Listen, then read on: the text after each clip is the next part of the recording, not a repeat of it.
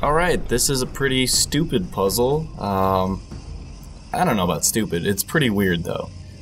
So, I'm calling this puzzle the Guitar Hero puzzle because you're basically going to get to play a little Guitar Hero.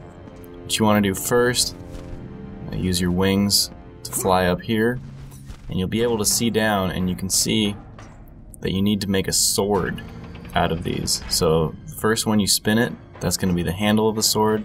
The next one's already in place. So we need another straight piece here.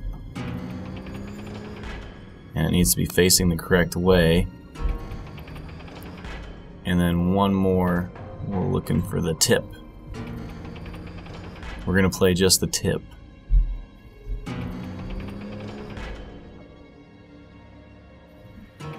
There we go.